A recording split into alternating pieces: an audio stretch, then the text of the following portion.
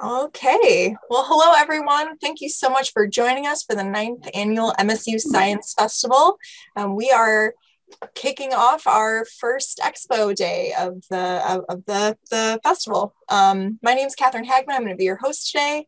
I'm joined by Natalie Cypher and Katie Oshesky from the Michigan DNR.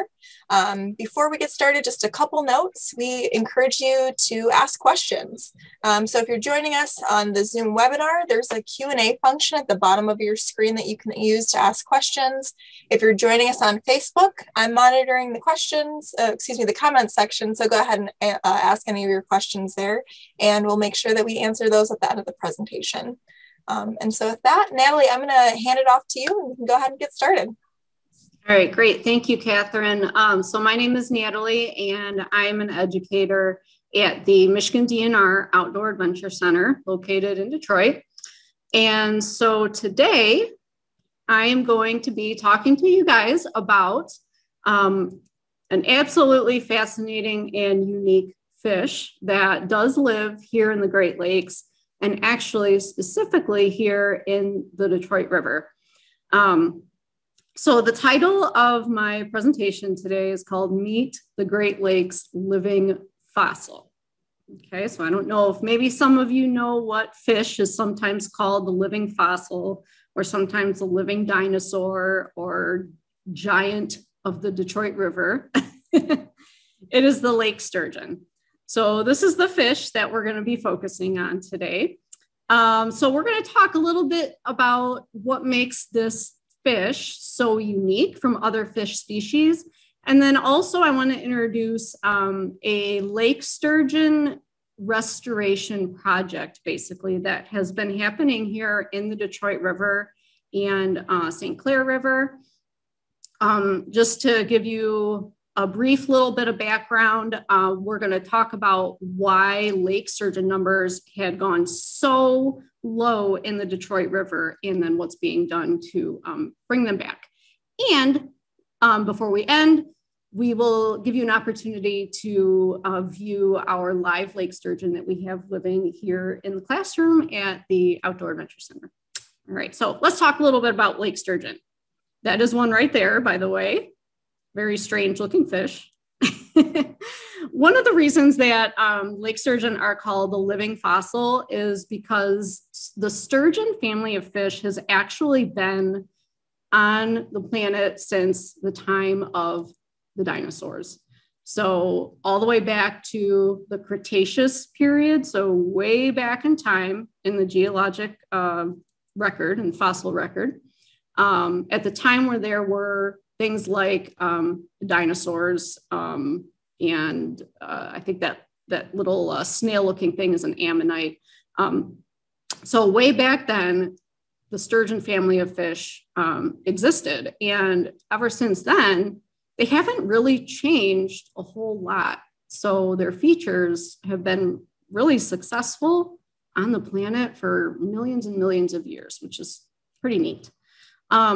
So I'm going to show on the next slide here just a short little video recording of our sturgeon. So these are a couple of, these are our two fish that live here in the aquarium. But I wanted to just show a video of them swimming around so you could get an idea of their behavior. So these ones, by the way, are tiny. They are only about a couple of years old, maybe a few years old.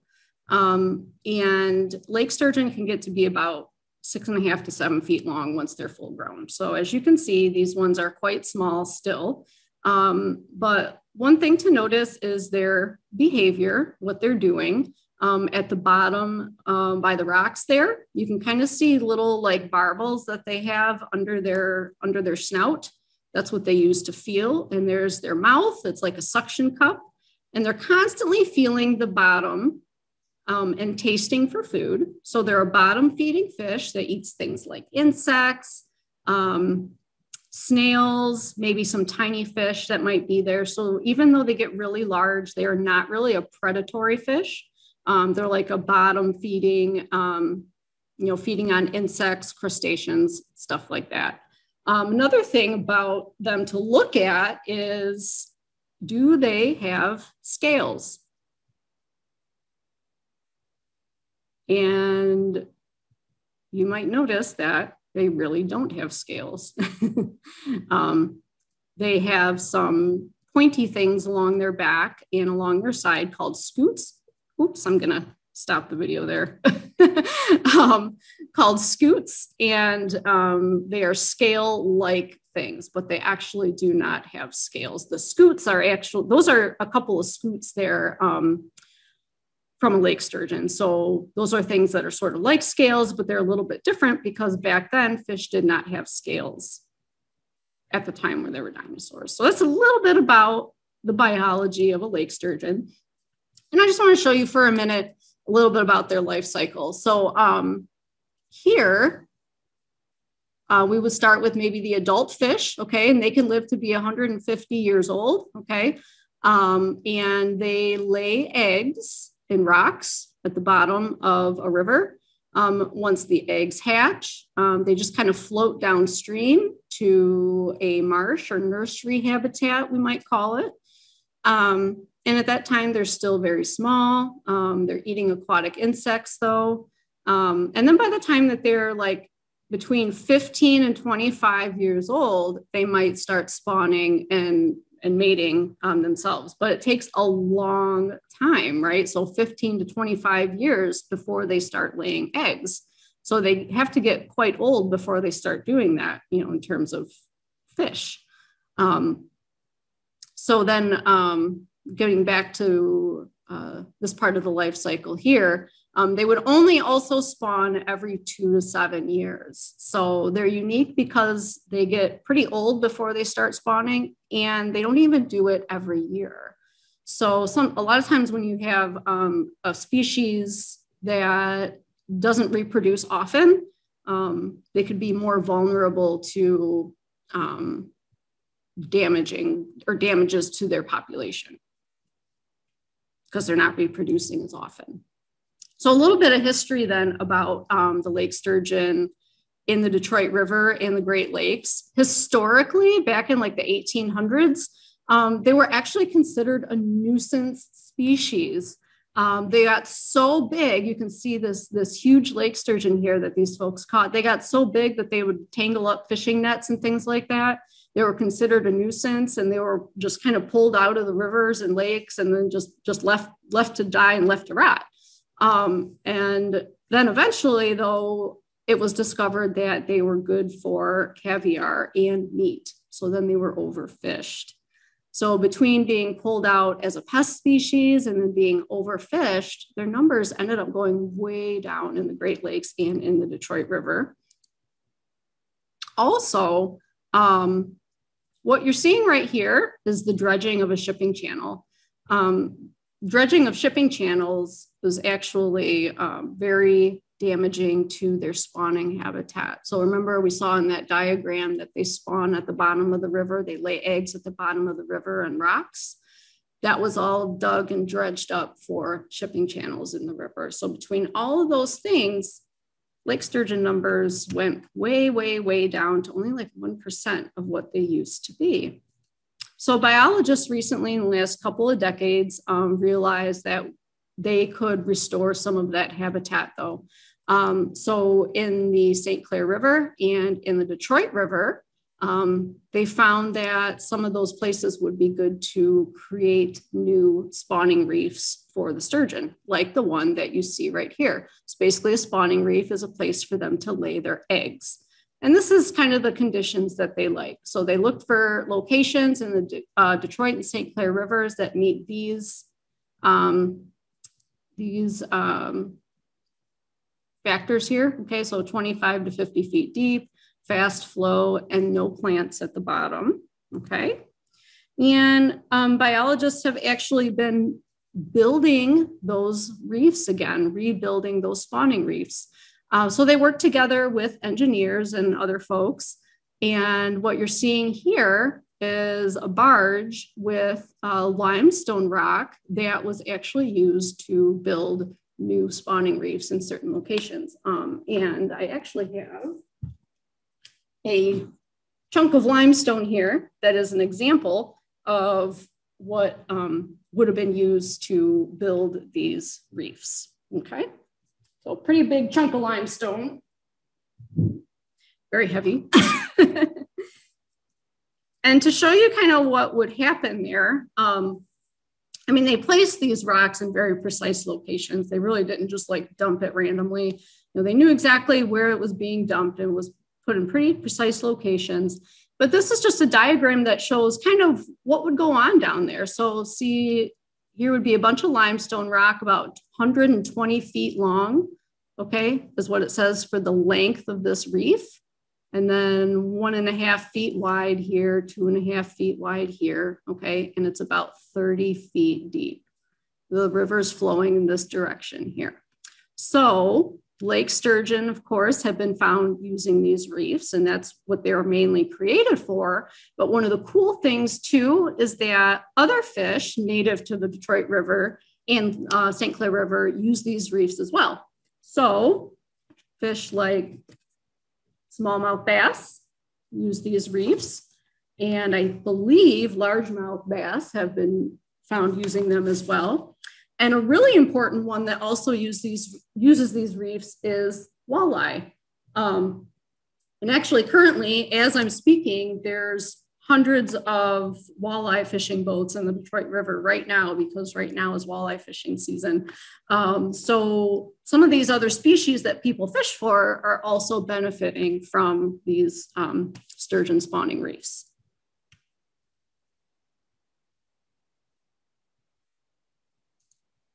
Okay, so I'm going to show just a short video here in a second of some DNR biologists doing some sturgeon fish sampling work. I think they're on the St. Clair River, but I want to show a couple of tools that they're using with my document camera here before I show the video, so that you kind of know what they're talking about. So, okay. So one thing that you might hear them say is set line, and a set line is a rope, basically, okay, with some hooks on it. So here is a hook, okay, and here's the rope, all right. And so that's what they use to actually bait the fish, and they put bait on the end of those hooks, bait the sturgeon, I should say. One of the other things that you will hear them refer to, sorry, I just lost my, happened to my Floyd tag. Oh, I dropped it, okay. You might hear them say Floyd tag. This is an external tag that goes on the outside of the fish. And then they also will refer to a pit tag, which is just this tiny little thing right there that they put on the inside of the fish. Now I'm just showing you these things right now so that you know what they're referring to, because the video goes pretty fast. And also one more thing is, this is what you might see them holding over the sturgeon. And this is going to read information from a pit tag that they put on the inside of the fish. Okay, so let's see these things in a video.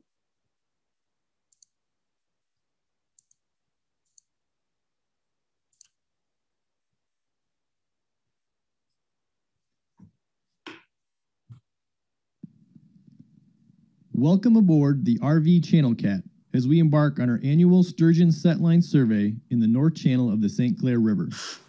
The lake sturgeon is the largest and longest lived Great Lakes fish species. They can live over 100 years and exceed 100 pounds. The population present in the St. Clair Detroit River system is the largest in the Great Lakes and supports an increasingly popular recreational fishery. Our job is to monitor lake sturgeon populations, ensure their continued recovery, while learning more about their basic ecology. We sample lake sturgeon using set lines lifted by hand. Each lift is exciting because you never know what you will catch. Once on board, each fish is weighed, measured for total length, and given a thorough examination.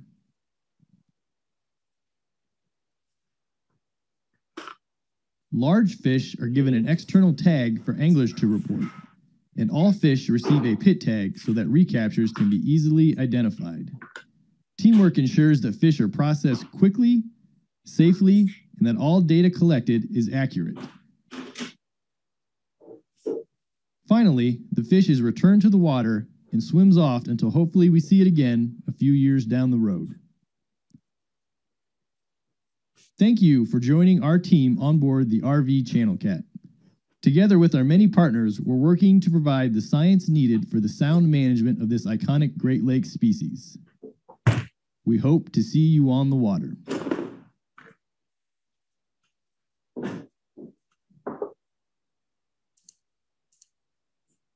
All right, so that short video just kind of gives an idea of what it's like to sample for fish like the lake sturgeon. And so they do that at the reef locations to try and get an idea of how many sturgeon are using these reefs that they've built for them. And, you know, sometimes they also will catch some of those other fish species that I referred to as well. So that's how they know that other fish species are using them too.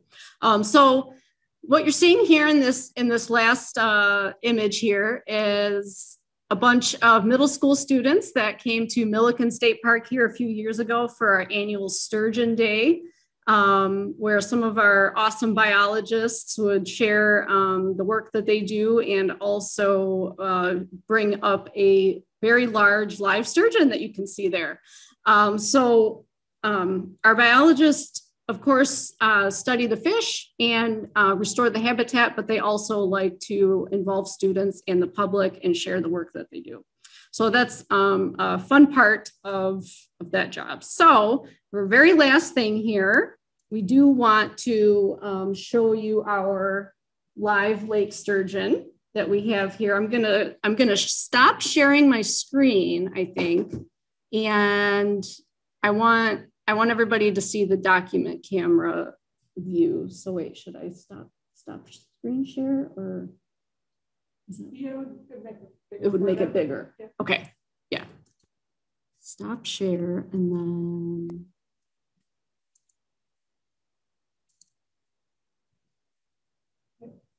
Yeah, okay.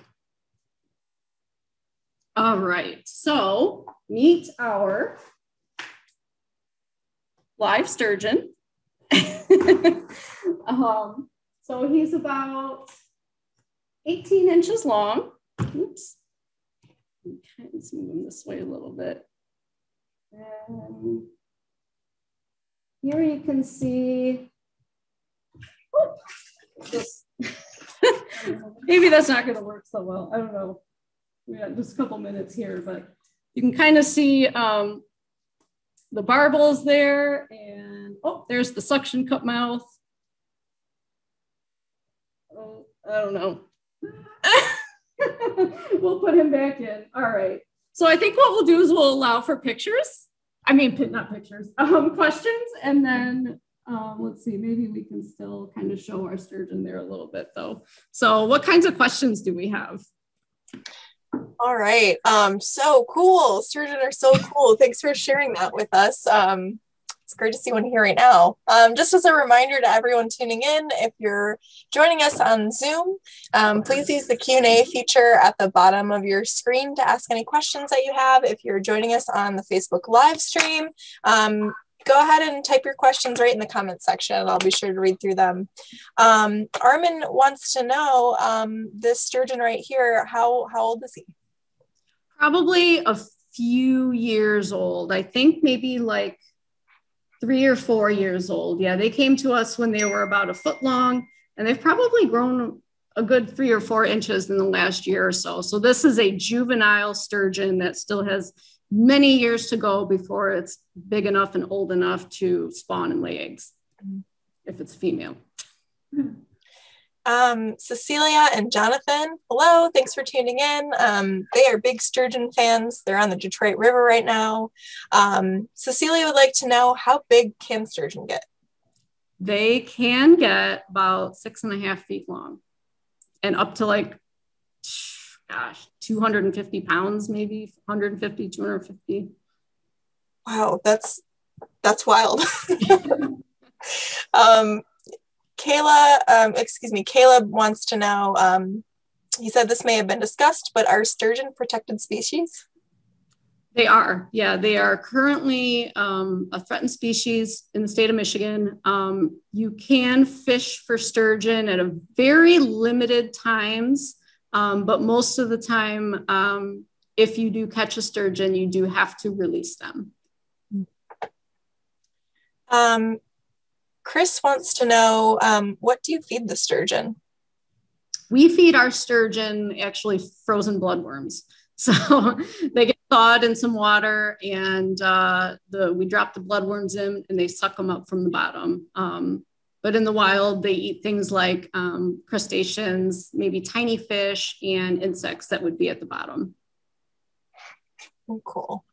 Well, we are running out of time already, but we can take a couple more questions. So feel free to ask them in the Q&A section. Madeline and AJ want to know, do the shoots grow? The scoots? Yep. Yes, so they would grow with the fish, but they do kind of like shed them as well, I think. Yeah, that's a good question. But I mean, just like our other, like our body parts grow with us, the scoots grow with the fish too. And as the fish gets larger, the scoots actually become smoother, and they don't have the spikes on them anymore, really, because they don't need that protection anymore. When they're 6.5 feet long, there's nothing that's going to eat them. So their scoots don't need to protect them from predators. Mm-hmm. I have a question for you. If anyone tuning in wants to learn more or check out your work at the DNR, where can they go to learn more? They can go to a few different places. So if you want to learn more about the Outdoor Adventure Center, go to michigan.gov/OAC. You can also just visit the DNR website, which is michigan.gov/DNR. And there you can search fishing, fisheries, anything like that, and you'll be able to find information about Lake Sturgeon and other fish. Fantastic. Well, thank you again, Natalie. Thanks for joining us, and thanks for everyone tuning in. We have plenty more events going on today at the MSU Science Festival Expo Zone, and then throughout the entire month of April. So be sure to check out our website to learn more at sciencefestival.msu.edu. And thanks so much. Great. Thanks. Take care. Yep, you too. Thank you.